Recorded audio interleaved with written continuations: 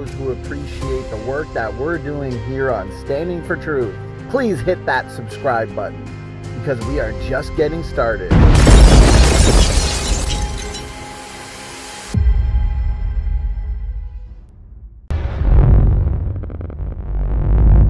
Today is going to be a fun little video on how we are taught something that contradicts the evidence. The story was already made, and they look for evidence to validate it. Anything contradictory is either ignored or attacked. Today, we are going to be talking about dinosaurs and the fossil record. Did dinosaurs really evolve into birds? Let's investigate. The dinosaurs are already dinosaurs when they first appear. They look just like anyone would think a dinosaur looked. And this is an enigma for those who believe in the evolution of the dinosaurs. Scientists have been able to lay out some forms they think are transitional. The rule is there are no transitional fossils. And what we find in the fossil record, and contra to Darwin's hopes, this is the rule, is that a form exists in the fossil record. It basically stays unchanged, and it disappears from the fossil record without having been changed. That's got to mean something besides evolution, because we don't ever see changes from this form into this form in the rocks themselves. So it's coming from somewhere else. It's a paradigm that's being imposed on the data rather than the data providing the paradigm. And when we look at the fossil record, we can see that complexity is all there from the beginning, and this begs the question of where did all this complexity come from? We've unearthed millions of fossils around the world, so with all this evidence, so to speak, it's clear that the fossil record proves evolution, right? Well, actually no. Didn't when Darwin was alive, and hasn't since he's been gone. In fact, Chucky D himself knew this when he wrote the following: "Geology assuredly does not reveal any such finely graduated organic chain, and this, perhaps, is the most obvious and gravest objection which can be urged against my theory. The explanation lies, as I believe, in the extreme imperfection of the geological record." Okay, but surely after all the time since Darwin, digging and discovering fossil after fossil, we have a more perfect geological record that supports evolution, right? Not even close, bud. Listen to how two renowned evolutionary biologists summarize the truth. Instead of finding the slow, smooth, and progressive changes, they saw in the fossil record rapid bursts of change, new species appearing seemingly out of nowhere and then remaining unchanged for millions of years, patterns hauntingly reminiscent of creation. The fossil record doesn't show gradual change, and every paleontologist has known that ever since Cuvier, or however you pronounce that. Okay, I could go on, but there's always going to be opposing views because on both sides of the debate, the same evidence is interpreted through different worldviews. You got to remember that, people. Facts don't say anything. People say things based on their interpretation of facts influenced by their worldview. But that's a whole other subject, and I don't want to get into it right now. Instead, hey, let's have a little fun and take a look at some popular secular articles and charts on the fossil record and see if we can learn to separate facts from interpretation of facts by asking a few simple questions. Question 1. Did the artiste take any artistic license with what I'm looking at here? Check this out, because this happens all the time. Look, isn't that sweet? So cute and fluffy. Okay, why do you think the artist made these creatures appear more human-like by throwing in an affectionate smile and depicting them hanging out like a human family going to a picnic or something? Why did he draw them walking upright? Why make the shapes and colors of their eyes more human than ape? Is any of it based on actual fossil evidence? Of course not. But if you want the story of evolution to appear more convincing, you just might fill in missing gaps with your presuppositional imagination. Just saying. Question 2. Is the attention-grabbing headline or title supported by actual facts? For instance, take a look at this popular book called Why Evolution is True. We don't even have to go any further than the jacket on this one, because on it you got a dino evolving into a bird in 3 simple steps. There you go. But then on the inside, this is written, and I kid you not. The jacket depicts a chronological sequence of fossils showing the evolution of birds. We do not know whether the actual line of descent included, now wait for it, the first 3. Say what now? Doesn't that mean these 3 shouldn't be on the cover then? Which means all you got is a modern bird, right? No evolution, just a bird. Talk about worldview filling in gaps. On to question 3.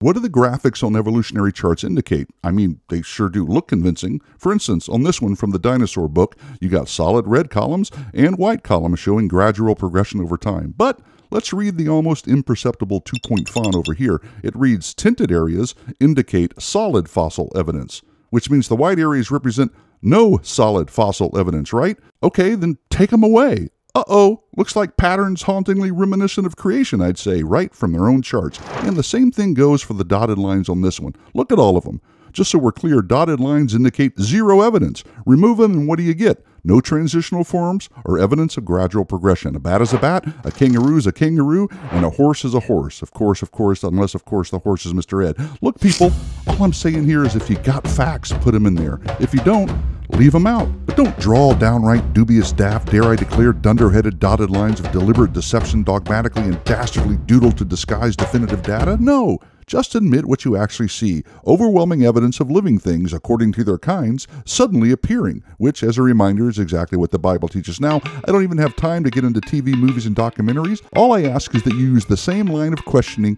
when you watch them. And in summary, we agree with Mr. D. Geology assuredly does not reveal any such finely graduated organic chain. Not then, not now, not ever. And that means the whole idea that the fossil record proves evolution has been debunked. Adios. So not only does the fossil record not portray the textbook evolutionary tree of life, but genetics and mutation rates don't either. If that's not bad enough, we have dinosaur soft tissue and collagen and peptide and racemization rates, which all show that these dinosaurs didn't even live that long ago, let alone evolve into birds. So since all that is left for them is the subjective assumption-based ever-changing cladistics to force birds being dinosaurs, well, that simply isn't gonna work. Cladistics isn't proof of anything. And it's a far cry from a fact, because if it was a fact, the charts wouldn't be changing all the time. The reality is clear. What we observe is very much different than what they tell us, and evolution is no more science than McDonald's is health food. They will show you a series of bats evolving, but have zero evidence for any of it. How can they get away with this? This is fraudulent all the way to its core. They know they are lying to you, and they do it anyway. An amazing 1,000 fossil bats have been collected so far. Many of these are complete bats. Some show breathtaking minute detail, such as wing membranes, fur, and even stomach contents. Despite this rich fossil record, Darwin's predicted intermediates have not been found. There are no fossils showing a ground mammal similar to a mouse slowly changing into a flying mammal, a bat. You would guess that there'd be some sort of a bat precursor, but once again, nothing. Bingo, they just show up, and so... When did bats evolve from the land mammals? When is it theorized? That's also, that must have happened also in the lowest tertiary. But we have no evidence for this evolution. Also the bats appear perfectly developed. Now, in creation science, we look to what's called baraminology. This can tell us what a created kind is, but also, and more importantly, how we draw the line between kinds. With that said, what is the criteria for this? Well, we don't need just a fossil record. We can look at living species today and unite them all under one family, and then decipher how many physiological differences there are within the family. So when we take, for example, something like cats, there are very little differences between them. Even a lion is basically a scaled-up house cat. Some species, however, like deer, are much more diverse. They can have an upward of 20 differences between the different species. This is all important information to know. So when we look at, let's say, humans, how can we tell us apart from primates in the fossil record? Well, the same way we would by looking at living species that are related today. So if all cats have massive similarities but only 3 to 4 differences, and we can look in the fossil record at something we believe might be a cat, but it has 20 differences, then it clearly doesn't belong in the cat family. The differences are just far too vast. And we can do the same thing with humans. How many morphological differences are there between living humans today and, let's say, Denisovan and Neanderthals, which they classify as subhumans? Well, none. They don't possess any more bones or any less bones. They just have some features that are more or less pronounced. And there are people today with these features. But if we put a human against a primate, there are over 15 differences no matter what primate we want to compare. Sure, we might find one species of ape that might have a single similarity, but this is no means a transitional form, as it lacks all the evidence to show that it has changed over time. It only shares that one characteristic. Now, putting this to the test with a dinosaur, we find this same pattern. Distinct groups of dinosaurs that arise out of nowhere and then vanish. We even find some birds in their stomachs, yet they want us to believe that these birds came from the very dinosaurs that ate them. Think about it. The oldest species alive today would have the most diversity within the species, right? But that's not what we see. Look at deer, for example. In the evolutionary concept, deer are relatively new, yet have tons of diversity. Yet we look at supposedly ancient species, like alligators and crocodiles, and there's not much diversity. Why is that? Our model answers this perfectly. Evolution fails down the line.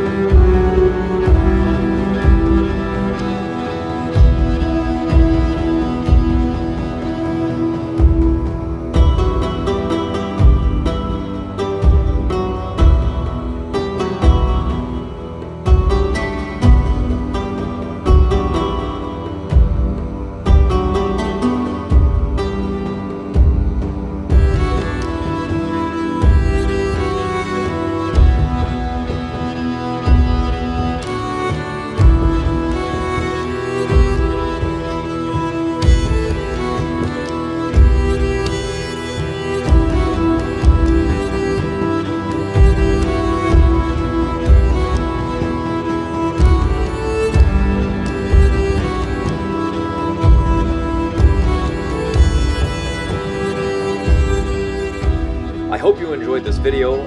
Please make sure to hit that like button, it really does help, and subscribe if you enjoyed the content and want to see more, and find more of us on our main channel on Team Standing for Truth. This is Matt Man. Until next time.